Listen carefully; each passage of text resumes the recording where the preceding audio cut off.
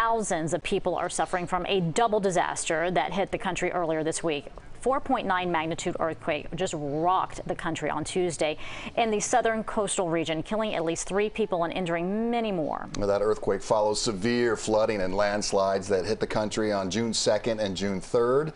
The severe flooding killed 51 people, caused extensive damage to the country as well. And just yesterday, during a trip to the Bahamas, Vice President Kamala Harris, she announced $50 million in humanitarian aid, I should say, to Haiti while hosting U.S. Caribbean leaders meeting in Nassau. So this announcement is just part of a larger agenda focusing on cooperation in the Caribbean, including a multinational force in Haiti. So here to help us discuss how South Floridians, you can help earthquake survivors is Christian Namphy. He's the political director of the Family Action Network movement. Good morning, Paul. Thank you so much for coming in. It's an important topic, obviously. So let's get to it.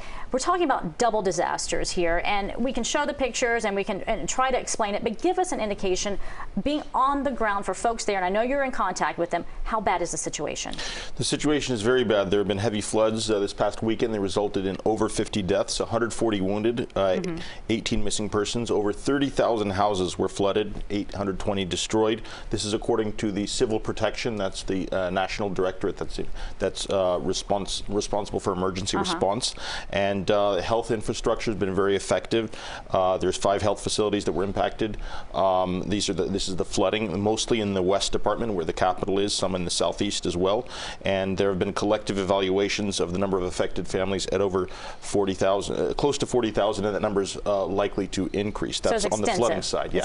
And then the earthquake also has claimed 4 lives in Jeremy, in the Grand Anse, and that was the same area that was affected by the 2021 earthquake, which had affected over 800,000 people. So look, we're talking about 2 disasters here in a matter of days. How difficult is it going to be for this country to bounce back? Very, very, very difficult. As we see, it's a situation where the emergency response has had to respond to double crises, and at the very time that there are a series of issues that they're facing already. Well, gang violence is one of the big issues, right? And getting that aid to the people who truly need it. Yes, so the capital is cut off from the affected area from the earthquake. For example, security from attacks by armed groups have cut that area off from the capital being able to provide emergency assistance. This is horrendous on many different levels. So as you know, South Floridians watch this and want to help, because there are a lot here that perhaps even have family members that are affected by this. What can they do?